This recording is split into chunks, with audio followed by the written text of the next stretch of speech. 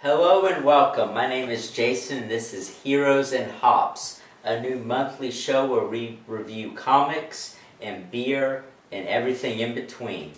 We've got a great show planned for you today for our first episode. We're going to review some comics. We have a great beer picked out to review. Also have a special guest to discuss the Assassin's Creed franchise and how it ties into history and culture. Also, another very special guest to explain the style of beer we're drinking. So, hope you enjoy it. Sit back and relax.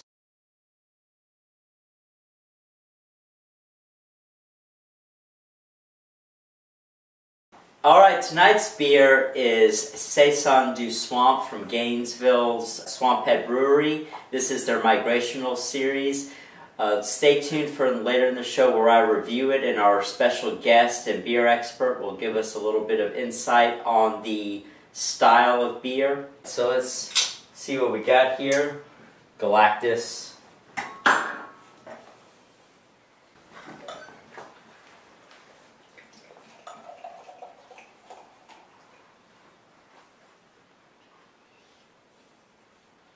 Nice golden flavor.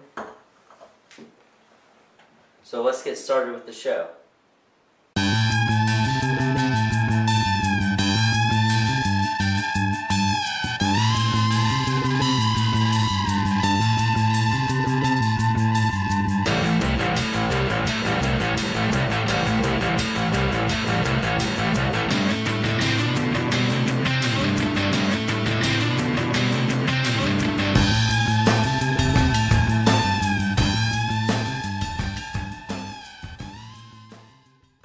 Alright, before we get into our show today, just go over some comic and beer news over the past month. This past weekend, Captain America the Winter Soldier opened. It grossed $96 million in its opening weekend, which is the largest ever for an April opening. If you haven't seen it yet, definitely go check it out. It's one of the better Marvel movies produced. In beer news, Monday, April 7th was National Beer Day, which coincided with the 1933 repeal of Prohibition. So I hope you celebrated accordingly. Now it's time for my favorite part of the show. Well, maybe second favorite next to the beer. The comic reviews. First up, Batman Eternal #1 by Scott Snyder, James Tynion IV, with art by Jason Fabok. This is a new weekly series from DC Comics featuring Batman. Future issues will feature some of his other supporting casts and allies such as Robin and Catwoman and Batgirl. This first issue features Batman and Commissioner Gordon. The art is very good in this one. I liked it a lot. We get a very grim picture of where this series is headed, with a Gotham City on fire and Batman bloodied and tied to a broken bat symbol. The ending sets up a very interesting story arc for one of the popular characters in the series. If you like Batman and like some of Scott Snyder's other work on the other Batman titles or American Vampire, this is worth checking out. Next up, from Marvel, we have Iron Fist, the Living Weapon. Iron Fist is not a super popular character with mainstream audiences, but he's a ninja that trained in an ancient city in the Far East who comes back to America. This series focuses on his past, and he gets drawn back into where he learned his art and gained his power. This is written by Care Andrews, also drawn by Care Andrews as well. It's okay, I liked it just alright. I'm not super familiar with Iron Fist. This might be good for people that are major Iron Fist fans, but for the casual reader, you might want to pass on it.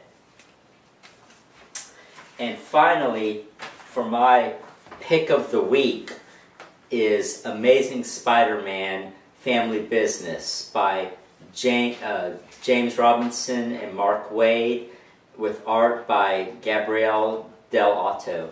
This is an original graphic novel from Marvel Comics. It features Spider-Man and the Kingpin. Peter Parker is being hunted down by somebody, and the only person that can help him is his long-lost sister, which is a surprise to us, the readers, as well as Peter.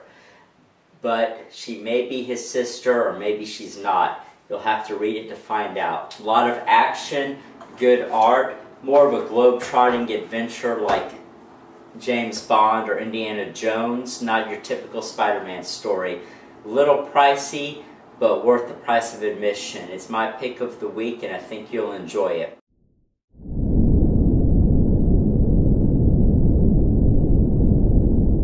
I have Professor Jeff Knapp from Florida State College in Jacksonville. Jeff is a humanities teacher as well as a Latin teacher. He speaks fluent Italian, has traveled Italy numerous times as a tourist and a tour guide. When he's not teaching, Jeff also is an avid video game fan. His favorite is Assassin's Creed. So Jeff's going to talk to us about Assassin's Creed. Jeff, welcome to the show. Thank you for having me, Jason. All right, I poured a beer for you. I hope you enjoy it. So, Jeff, which games in the series have you played? I've actually played them all. The first one I played with our lovely producer Trey. Okay. It was his. It was Assassin's Creed 2, and then I played a couple others in the series that were also set in Italy. Eventually went back and did one, which I'll never need to play that one again. Okay. And then have played through, the latest installment, Black Flag. Okay, very good. Well, the game seems to be popular among critics and your avid gamers. It sold over 55 million copies worldwide. Why do you think it's such a popular series with people? Well, I know why I like it. I like the historical elements. I like the open game world. I know that's not unique anymore, but I remember I used to play Prince of Persia. That was a fun game to a point, but it sort of it was very limited in what it could do. And so the first time I played in Assassin's Creed, I liked the open game world, the choice of how to follow everything, and of course I was sold on the historical settings because that's a lot of what I do for a living. But that's why I like it. I can't say why everyone likes it. Wes, why do you think it's popular? Nothing is sacred. Everything is permitted. Yeah, that's a good answer. That makes sense. And you pirates, bitches! Assassin's Creed has been classified as a historical action-adventure role-playing type game. Being well-versed in the history of Italy, do you think it does a good job of portraying the settings, landscape, characters, history of that time period? Yeah, it's really good. At least for the games that are set in Italy, which I'm more familiar with, I think it's highly accurate, especially the big monuments. Of course, on any game like this, a lot of it has to be generic. The random rooftops and things like this, and you can't recreate it exactly. But as far as the monuments, where major events occur, landmarks, it's highly accurate, and the history is really good too. This is one of the things I always loved about the series, is that it gives you historical events, personalities, and also maintains its fiction in a way that's convincing. As far as conspiracy theories go, that's the sort of thing that I think is fun, but I don't believe much in them. But the games do an excellent job of giving you a plausible alternate reality or a history that's below the surface that can't be found in standard sources. So yeah, I think it does a great job. From what I understand, you've visited many sites in Italy, Rome, Florence, Venice. What can you tell us about those places in relation to the game?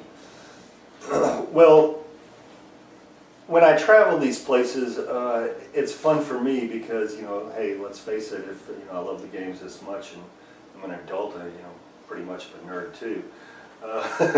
But I love going to a place like the Pantheon in Rome, and it's an amazing structure. It's the best preserved building in the ancient world, anywhere in the world. But I can't help it. When I go into the Pantheon, I think, that's where I dropped down from the dome and assassinated a guy. And those things are fun. And also, it's enjoyable for me while I'm traveling to see how these places have remained the same and how they've changed from the time period that the games are set in. And that's a lot of fun too. And if there are other people with me who are familiar with this, I teach a class, for example, on Rome from the beginning until now. And so sometimes there are some places that I can point out that were in famous movies like Angels and Demons or Roman Holiday or things like this. But you've always got some people who are gamers and who are familiar with these things, and you can point out these things too. That's where Da Vinci's workshop was supposed to be, or things like that. So that's a lot of fun. Do you know what the series has in store for us next? I know some, and there's some that I think no one really knows, at least not out in the general public.